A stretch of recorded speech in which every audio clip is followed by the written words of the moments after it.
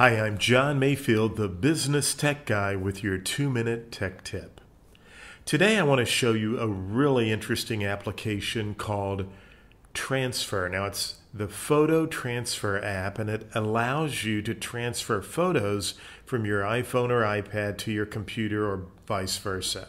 So I'm going to transfer photos from my iPhone, some photos I've taken from my iPhone, to my computer. Now I can run the Photo Transfer app if I have it installed on my computer, or I can simply just select the photos that I want to transfer from my iPhone to my computer by going out, selecting the photos, and then typing in this address in my web browser.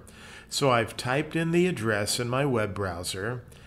Photo Transfer app has found the photos, will transfer those right over to my computer, and there they are. Now I can simply go through, select the photos in the correct resolution that I want. I'll select full resolution, and the photos will all be transferred over to my computer. It's that easy. It's called the Photo Transfer app, and there you can see all of the pictures from my iPhone are now on my computer. I did this wirelessly with my iPhone with the Photo Transfer app. It's a great app. It works on the iPad and the iPhone. I hope you enjoyed this 2-minute tech tip.